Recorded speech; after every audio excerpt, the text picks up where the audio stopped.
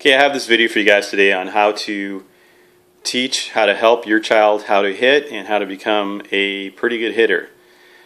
Or even better hitter if they really enjoy it. They have a passion for it. So I have here, I'm going to start by, I have these different bats and I have these different balls and I have this batting tee. So I'm going to start by talking about this fat-barreled baseball bat, this plastic bat. Now you don't have to get this particular one. This is just one that I have that I picked up at a garage sale. You can see that I still have the price tag on there. I picked it up a while ago.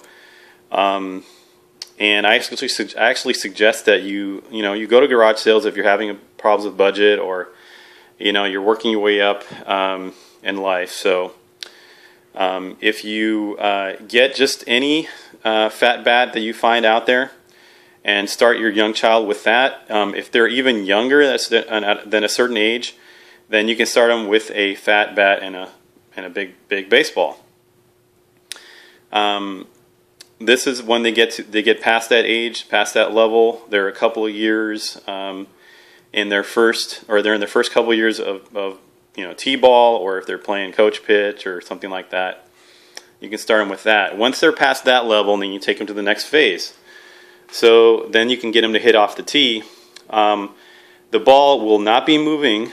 They will only have to focus on their hand-eye coordination and just moving the bat to the ball. And I have a video that talks more about that. So check out that video. Here I have the next phase, and actually this is part of the same phase. This will be a smaller bat, or a small barrel bat with a tee. And then after that, they move into different size bats. And then from there, they improve their skills and get better at that. Now, I do recommend that they continue hitting off the tee, and that they soft toss, and both even many times, to maintain their hand-eye coordination. Hand-eye coordination is something that has to be maintained, especially if they want to succeed. If they love the game, if they're getting frustrated with the ball, not being able to hit the ball that's moving, being thrown at them. So that's my video for today. Like, subscribe, comment, send me your questions if you like, and I'll try to answer them as best I can.